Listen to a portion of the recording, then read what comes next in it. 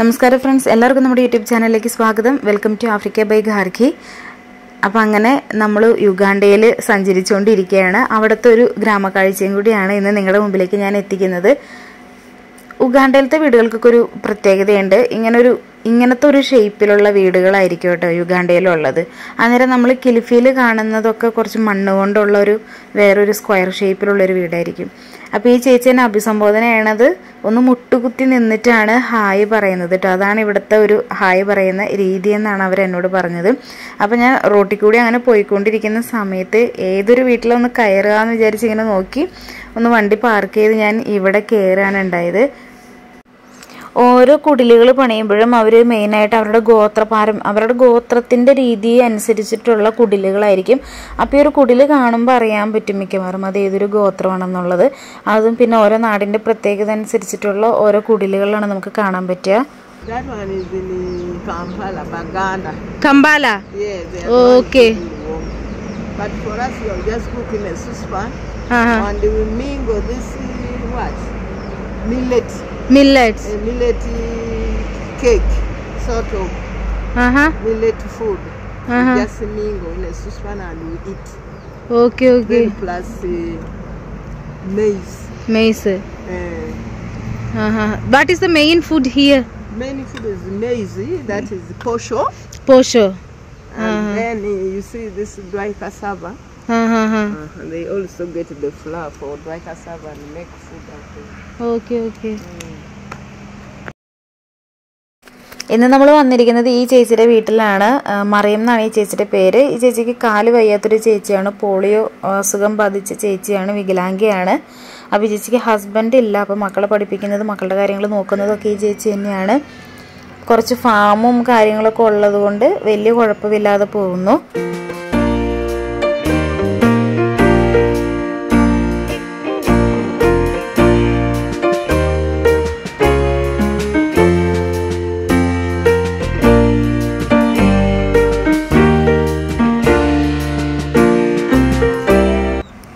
ഇത് അവോക്കാഡോ ഉണ്ടായി കിടക്കുന്നതാണ് കേട്ടോ. അതിൻ്റെ മരമാണത്. അവോക്കാഡോ ഇപ്പോൾ ഒരുവിധം എല്ലാവർക്കും പരിചയമുള്ളൊരു ഫ്രൂട്ട് തന്നെയാണ് നമ്മുടെ നാട്ടിലും.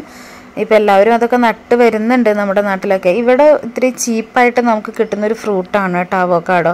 ഇപ്പം നമ്മുടെ നാട്ടിലൊക്കെ കുറച്ച് കോസ്റ്റ്ലിയാണ്. പക്ഷേ ഇവിടെ നമുക്കത് ഒത്തിരി കഴിക്കാനും കിട്ടുന്നുണ്ട്. ഇവിടെ ഉള്ളവർക്ക് മെയിനായിട്ട് കഴിക്കുന്നൊരു ഫ്രൂട്ടും കൂടിയാണ് ഈ അവോക്കാഡോ. അപ്പോൾ അതിൻ്റെ മരമുണ്ട് ഇവരുടെ വീട്ടിൽ. അതിൽ കുറേശ്ശൊക്കെ ഉണ്ടായി തുടങ്ങിയിട്ടുണ്ട്. ശരിക്കും നമ്മുടെ നാട്ടിലത്തെ ആ ഒരു രീതിയൊക്കെ തന്നെ, ഒരു പച്ചപ്പും ആ ഒരു വാഴത്തോട്ടവും മരങ്ങളൊക്കെ നിൽക്കുന്ന കാണുമ്പോഴത്തേന് പിന്നെ ആ കുടിലുകൾക്കൊക്കെയാണ് ഒരു വ്യത്യാസമുള്ളത്. അപ്പോൾ ഇതാണ് അവർ കഴിക്കുന്ന ഫുഡ്, കാലോ. This one is kalo. Okay.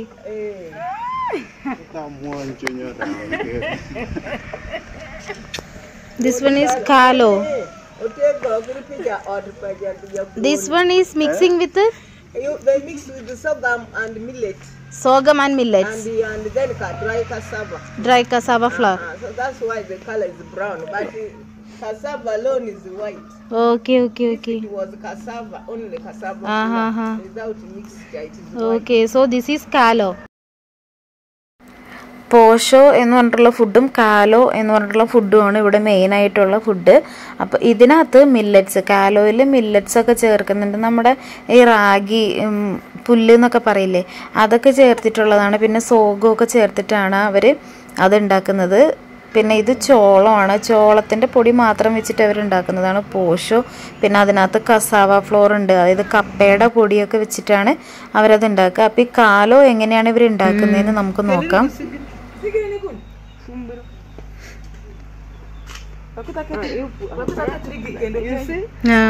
You see where the suspan is? The fire will go down with the firewood. Okay. And this one can be used as firewood. Oh, this one. Now we have removed the maize. We are using it as the firewood. Okay. Yeah. Jiko. That is sigiri. ചോളത്തിൻ്റെ തണ്ട് അവർ കത്തിക്കാൻ വേണ്ടിയിട്ട് ഉപയോഗിക്കുമെന്നാണ് ഈ പറയുന്നത്.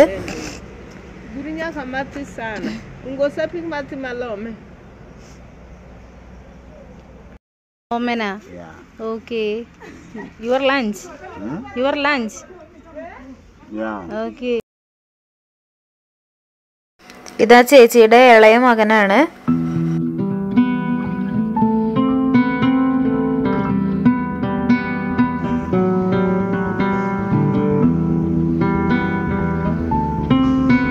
Irish, together with the onions and the tomatoes, but you tie in banana leaves. And you don't boil directly, but you steam it. Okay. You get such a saucepan, then you put something down and put this banana leaves, then you tie it on another banana leaf and you put. Banana leaf becomes like a container. Okay, okay. So you just steam it without it what? Direct putting it on fire. Okay, okay.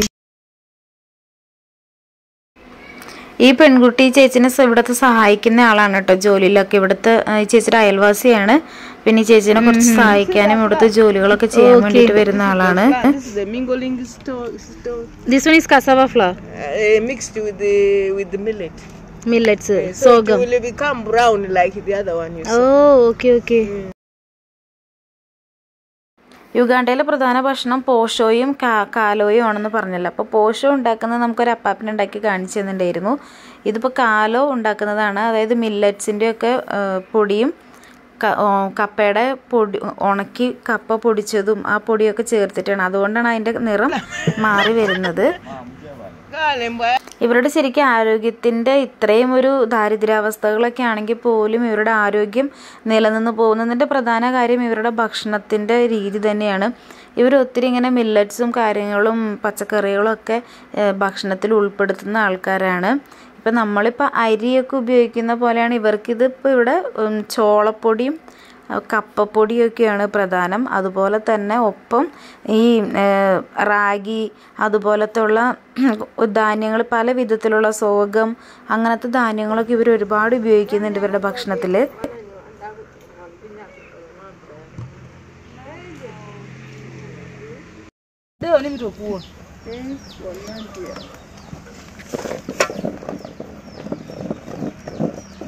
Hey! Ready? Add the flour. I got the phone bill again. Let them add the flour. Don't wash it. Take a task.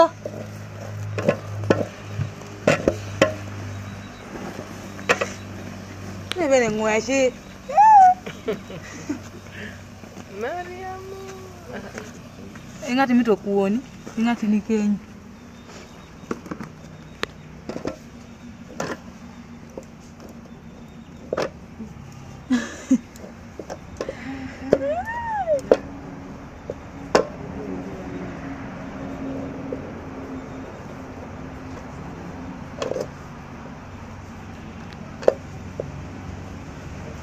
Enggak uang aja.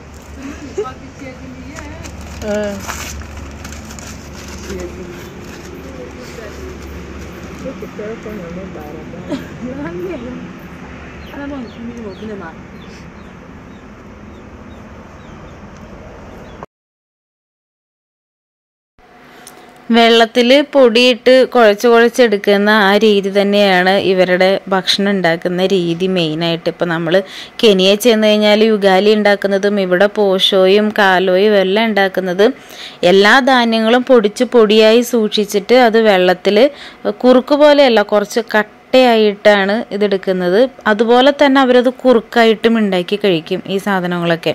അതിനുപയോഗിക്കുന്നത് ഈ same പൊടികളൊക്കെ തന്നെയായിരിക്കും. അതാണ് ഇവിടുത്തെ ഭക്ഷണം എന്ന് പറയുന്നത്.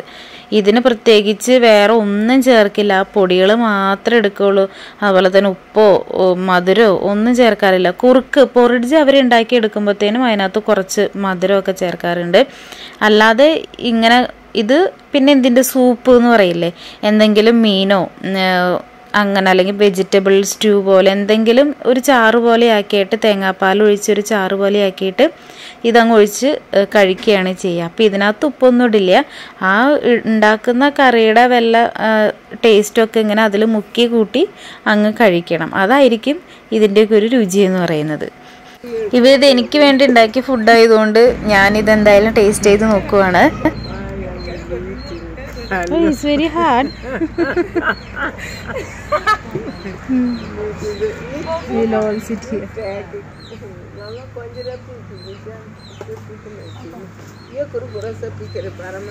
കാലം ഒന്ന് കഴിച്ചു നോക്കട്ടെ.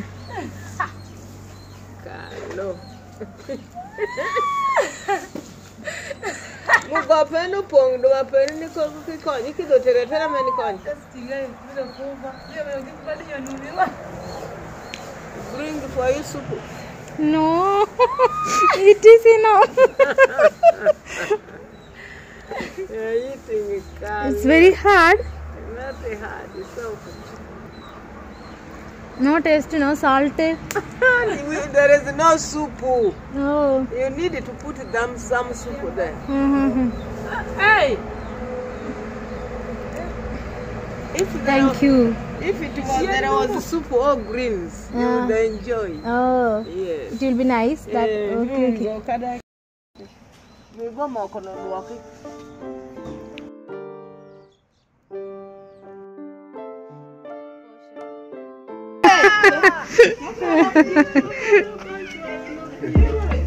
This is our house. Okay. Oh, it is cassava. That is the raw one. Raw one. Not yet ready. For frying. Yeah? For making flour. Yeah, it is for making flour. Okay, okay. The other part. ഇതൊക്കെ വെള്ളരിച്ച് ചീഞ്ഞ പോലെ ഇരിക്കുന്നുണ്ട്. But water, no problem.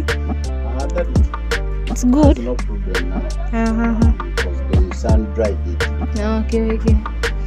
It's your house. That's my brother. So you put curtains. That is our In one room you made 2 rooms.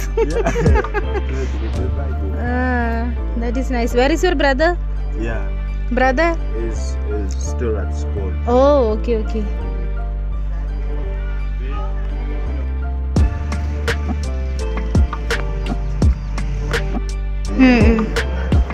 Oh, many maize for getting heat.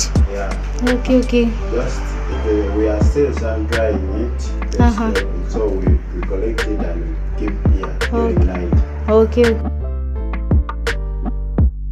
ചോളത്തിന്റെ കുരുവൊക്കെ അവര് ഇത് maze floor ഉണ്ടാക്കാൻ വേണ്ടിയിട്ട് എടുത്തു കഴിഞ്ഞിട്ട് ഇത് ഉണക്കി കത്തിക്കാൻ വേണ്ടിയിട്ട് ഇപ്പൊ നമ്മൾ വിറകൊക്കെ വെച്ച് കത്തിക്കുന്ന പോലെ ഇത് കത്തിക്കാൻ വേണ്ടിയിട്ട് ഉപയോഗിക്കുകയാണ് ചെയ്യുന്നത്. Firewood for drying.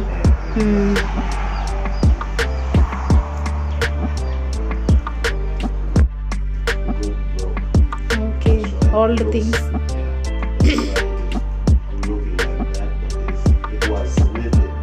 Okay. This one, when you are cleaning it, sorghum or millet, you do like it. Then the rough it comes out and millet remains alone. Okay. Window, like they call it window. This one from bamboo, no? I think so. Bamboo? It was made from north there, very far. North, oh. That's why the model is different. That's a part of handwork. Oh, handwork, yeah. ഇതാണ് sorghum എന്ന് പറഞ്ഞിട്ടുള്ള ധാന്യം. ഇതിന്റെ പൊടികൾ ഒക്കെ നമുക്കിവിടെ മാർക്കറ്റിലായാലൊക്കെ sorghum ഉപയോഗിച്ചിട്ടുള്ള കുറുക്കിന്റെ പൊടികളൊക്കെ ആയാലും നമുക്കിവിടെ ഒരുപാട് കിട്ടാനുണ്ട്. March also. Okay. Now this maize we planted in May. Okay. In April. So now we are waiting again to plant in August. Oh. That is second season. Every year we have 2 seasons. 2 seasons. Oh, that is very good. That's why this much green. And then that one is cassava. Yeah.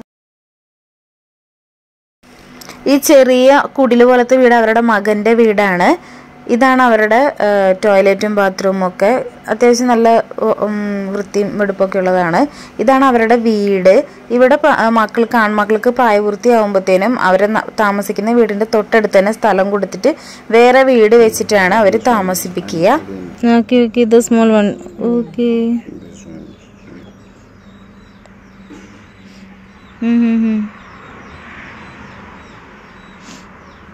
Yeah, now. But this one is, I think, good food. It makes you strong actually. And its porridge is so good. To your friends, And you tell them that Ugandans are very, very friendly, especially the ladies. Yes, they are very friendly, hardworking. Yes. They have good environment because they want cool place. Yeah, they are welcoming you all. Okay. And enjoy life Okay. in Uganda. Thank you. You're Nice to welcome. meet you. Thank you too. God bless you. Amen. Okay, okay. Okay, bye. Okay. Your boyfriend.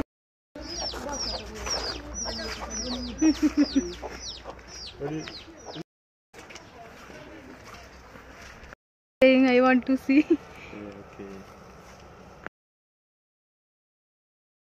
പോരെ നേരം അമ്മ പറയായിരുന്നു ഇവിടെയുള്ളവരൊക്കെ നല്ല സ്നേഹമുള്ള ആളുകളാണെന്ന് നിങ്ങളുടെ ഫ്രണ്ട്സിനോടൊക്കെ പറയണം, നമ്മുടെ നാടൊക്കെ visit ചെയ്യാൻ പറയണം, എല്ലാവരോടും സ്നേഹാന്വേഷണങ്ങൾ പറയാൻ പറഞ്ഞിട്ടുണ്ട്. ബൈ. Okay, sure.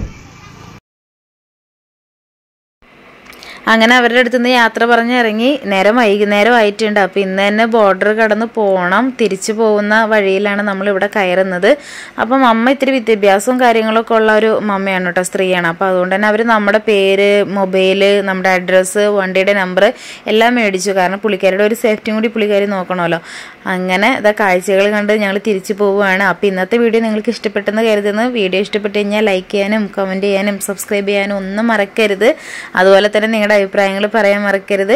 ഇനി അടുത്തൊരു വീഡിയോ ആയിട്ട് കാണാം. അതുവരേക്കും ടേക്ക് കെയർ. Bye bye.